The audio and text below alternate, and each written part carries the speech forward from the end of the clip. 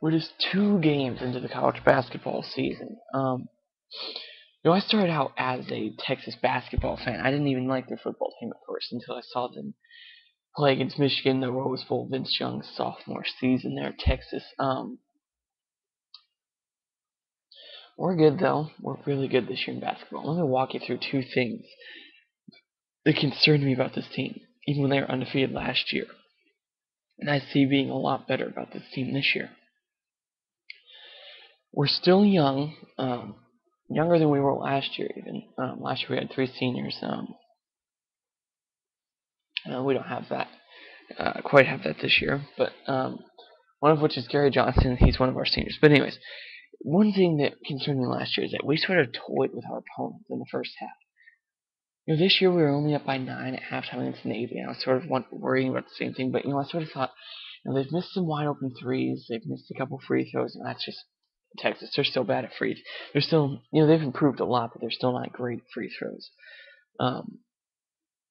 They've missed some free throws, had some silly turnovers, some wide open threes. Just some first game of the year blues is what it looked like.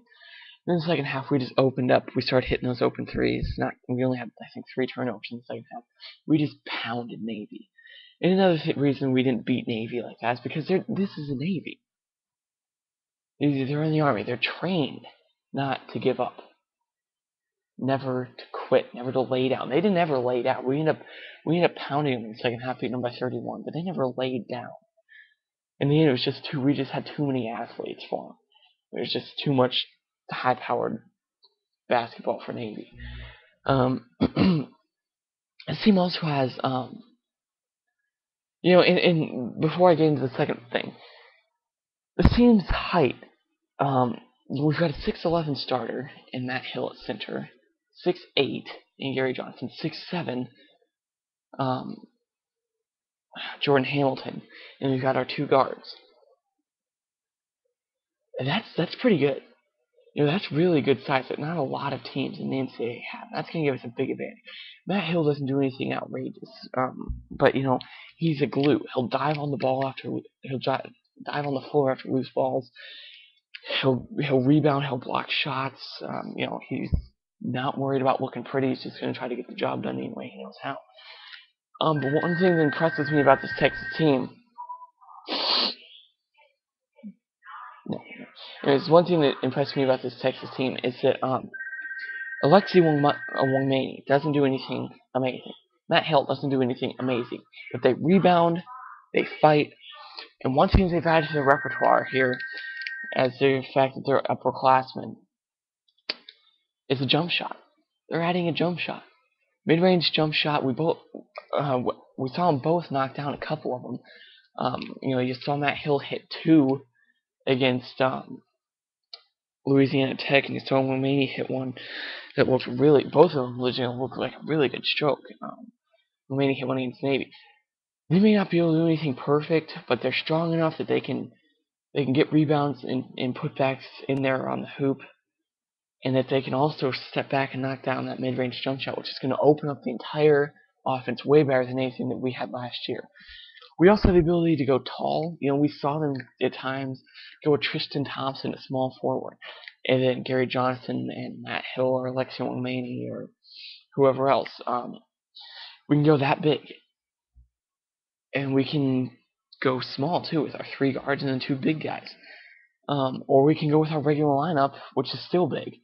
One thing that I think is making us better this year, Doge Balbe. He still needs to learn to shoot that jump shot, pull the trigger on that. Because as a point guard, you just have to have the ability to keep a defense honest by knocking down a jump shot every now and then. But he's such a fantastic passer. He's improved that so much from last year. And last year we see him stand straight up and try to make a pass to the post to Pittman, and it gets stolen or batted away. Pittman would fumble it because it wasn't a great pass. But what we've already seen is we've seen Gary Johnson get position and seal his defender off so that he had a perfect move to the basket. You see Doge Balbe take a full step to the side, brings his arm all the way out, and makes the pass downward like that. That is what's going to make the difference in this year's team. Last year we didn't have a true point guard play. This year I think Doge Balbe is going to give that to us. I was saying how I thought the season sort of hinged on whether or not Perez Ford was actually going to be on the team. I was wrong. Just mark it down. Mark it where you mark all the other places where I've been wrong this season, which in football, which has been a lot. I was just so wrong, and I'm actually kind of happy about this. Because with Perez Ward, I think we'd be too deep at the guard spot. That's one thing we had last year. You don't know what any of those guys we had last year were capable of. Because we were just too deep. No one got enough, not very many of the guys got a chance to actually show what they were capable of last season. Because they just could not get enough time on the floor. Rick Barnes is all about playing guys and being deep as it can be. But he just couldn't do it. And our best teams have come when we've played just an 8-guy rotation. This year we've got actually a 10-guy rotation, or 9-guy rotation. But hey, whatever works, right? Doja is going to be the difference on this year's team, I think. And Tristan Thompson, I've been so impressed with him at this point. I was thinking, he was going to have some struggles. People were saying he's going to be, Kevin Durant-esque. I don't think he's going to be Kevin Durant. I think he's going to be more like what LaMarcus Aldridge is now, an NBA, big guy with a jump shot. He can play in the post. He's good. He's really good. We saw him get a couple amazingly athletic, just like unreal blocks. Just very impressive. But also a couple times where he went for that unreal block, and it would have been better if he just stood there with his hands up in the air and bodied up on the guy and just played solid fundamental defense. But he's a freshman, so we'll let him slide a little bit.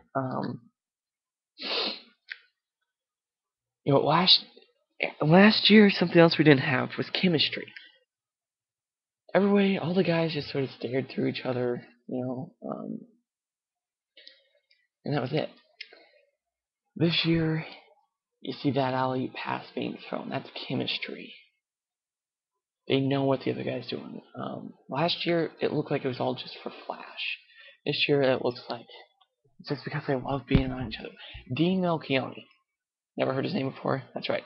It's because he's the walk-on. Comes in against Louisiana Tech. Hits a 3 in the last minute of the game. The crowd goes nuts, but that's to be expected. But the bench jumps up. They're pumping the crowd up, they're getting everybody going. They're screaming, they're laughing. When people are on the bench, they're talking to each other, they're laughing, they're smiling.